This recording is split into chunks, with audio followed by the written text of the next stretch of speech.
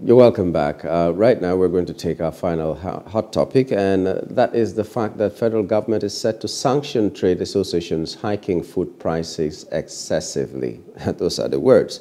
Federal government set to sanction trade associations hiking food prices excessively. And we have to discuss this with us, Mr. Frank Eleanya, a technology and media news editor at Business Day.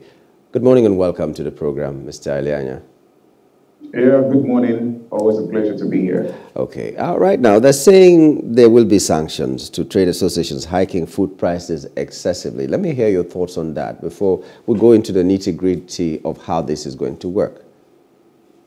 Yeah, so there are bad actors here in the market. We know that given what the situation is in the country, with inflation at about 22.9%. But then it will be interesting to know how the government plans to go about sanctioning these guys, or the measurements that they want to put in place to see who are the people that are taking advantage of the market.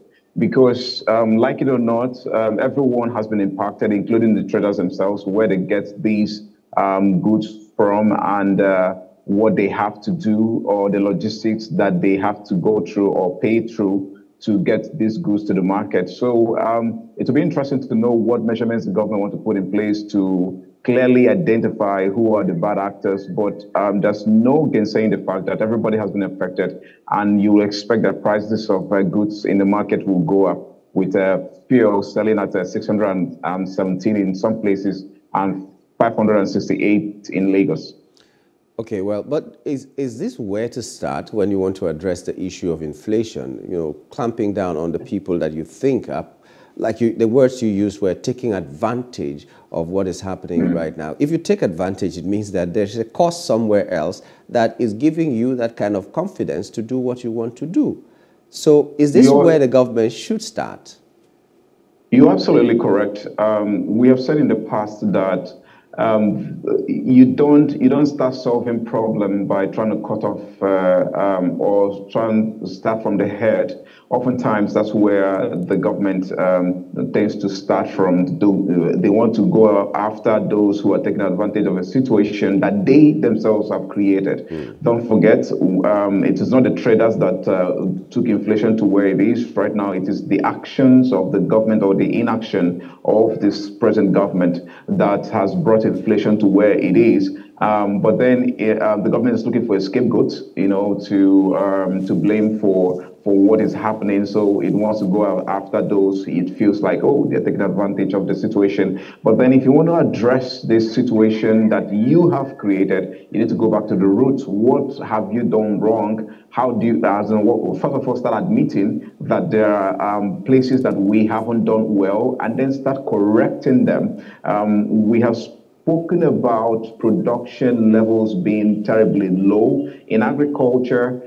Security issues are still persistent. The government are yet to solve it. States are still suffering from kidnapping. Bandits are still running rampage. Terrorism in the northern region of Nigeria is still there.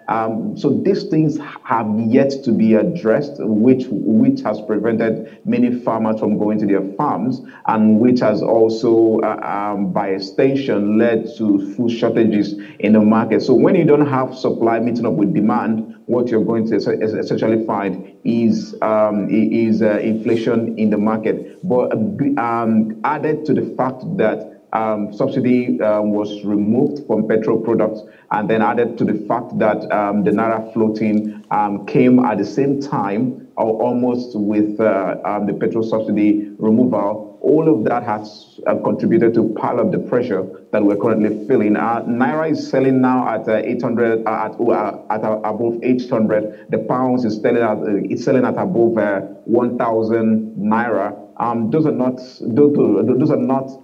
situations that you look at and you have the courage to go after people to say, why are you jacking up your prices, knowing fully well that these people have to buy these things from the market and have to go through transportation to bring them to the market. So I think that the government is just trying to look for who to blame for the problem that it has caused in the market.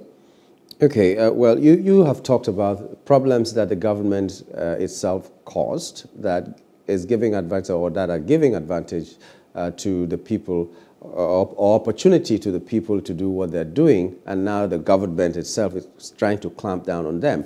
Help us identify some of these things that need to be addressed if they don't have to go and start from the people who are hiking the prices because of what the government has done. What are some of these things that the government needs to address so that these people will not have the opportunity again to do what they're doing? Firstly, the government has to address the issue of a foreign direct investment, which is where the whole foreign exchange issues are coming from. We don't have enough investors coming into the country, and there's no way you're going to have enough investors coming into the market when the enabling environment is very stifling. Businesses are still suffering from the problems that they suffer many years ago. Taxes are very high. Electricity is practically non-existent. 24 hours electricity is practically non-existent. The roads are terribly bad. In Lagos currently, everywhere you turn, there's a pothole waiting for you. It's as if the state governor took a break or is taking a break, is doing practically nothing about the roads. And that also goes to other states in the country. So infrastructure is at a very poor state, and that contributes to the amount of money that people pay to take their goods from one place to another. We are also talking about issues around taxations, multiple taxations from different government agencies. These guys are not contributing anything, but then they want to collect money from what you have made in business, and several things. Talent is also a problem because if there's shortage of talent, of course, recruitment levels will be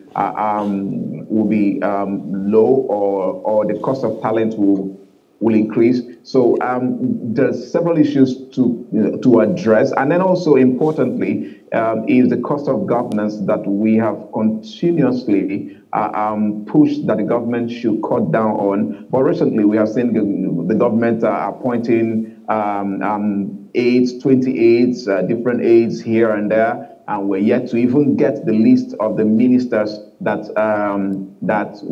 should be in their positions as at now, trying to put these things in place. We also saw the government also trying to get an 800 million loan that it calls palliative. But even then, we now have also the National Assembly trying to also get a palliative for themselves of 70 billion naira. So when these things don't align with your developmental goals, there's no way you can address issues around inflation sustainably. So it's important that government, first of all, makes a sacrifice that it has been asking Nigerians to make.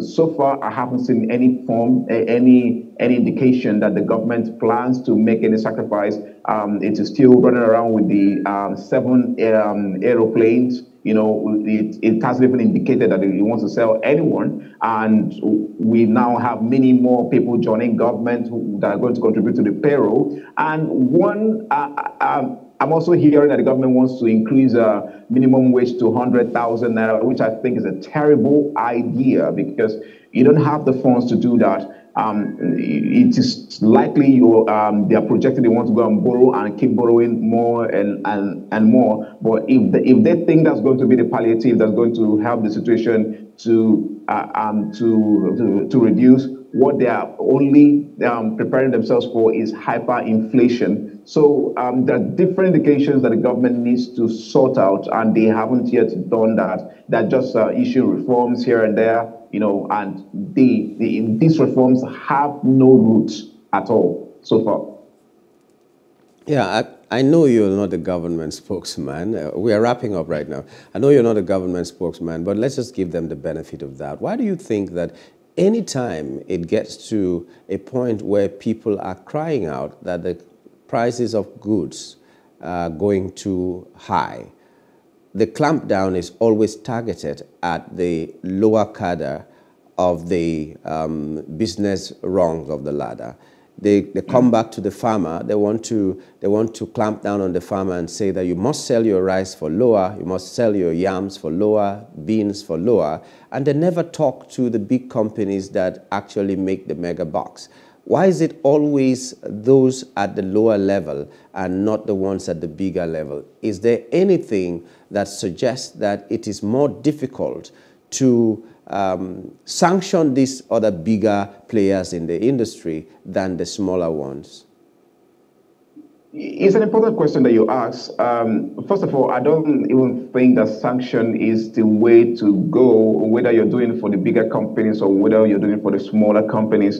But why do they always go for the smaller guys? Is perhaps because the smaller guys are easier to get. They don't put up so much resistance. They are always afraid when government comes to them. They are the least to go to court. You can't just go to, say, a Dangote, for instance, and say, I want to sanction you.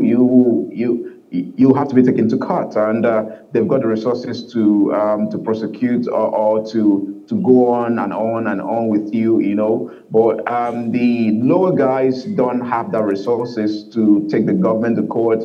Either they are afraid, either they're also thinking that if they try to do something like that, government officials will clamp down on the little that they have, So they are often the first to respond to such threats, and that's why the government will always target them to get or to extract some of these decisions that they make, But again, I'd say it is not the best thing to do to always think about who to sanction. First of all, you have to look inwards. You have to think about what have we ourselves, the government, done to make this situation the way it is.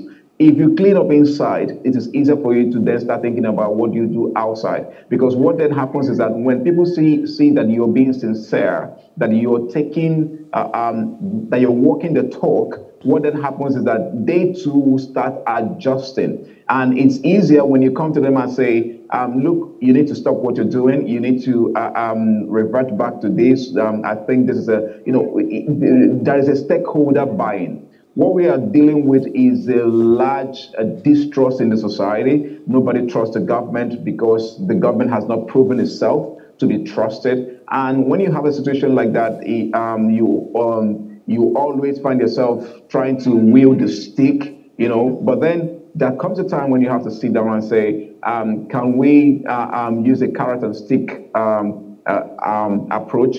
Try to bring these people closer to see where does it pain them. These guys, the farmers that you're talking about, the small businesses that I'm talking about, they've got several pain points that they are dealing with. They've got the education of their children. They've got food even to put on their table. Even though they are farmers, they too have to eat.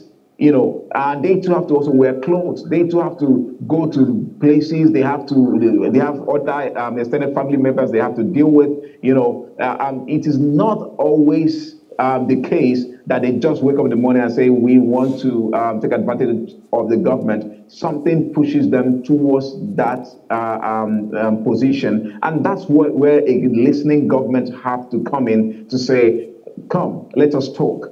Let us see how we can help you get out of this quagmire. And when government does that, it becomes easier for you to extract good behavior from these guys. Oh, well, there's nothing we can do right now. We're going to wait and see what the government plans for us. But as a people, maybe we'll just call on ourselves to be patient enough for at least 3 months and see where it goes. We'd like to thank you so much, Mr. Eleanya, for coming on the program today and helping us. Thank you so much. Yeah, thank you. We were talking with Mr. Frank Eleanya, a technology and media news editor at Business Day, and this is where we hope to wrap it up on the show this morning. But before we go, as we usually like to do, we'll give you the quote for the day. Always think outside the box and embrace opportunities that appear wherever they might be. Those are the words of Lakshmi Mittal. That's how the show has been this morning. We're hoping that you're going to rejoin us tomorrow, Friday, for another edition of the Breakfast. For now, on behalf of the entire crew of the Breakfast on Plus TV Africa, my name is Nyam Gul Agaji, saying thanks for being there.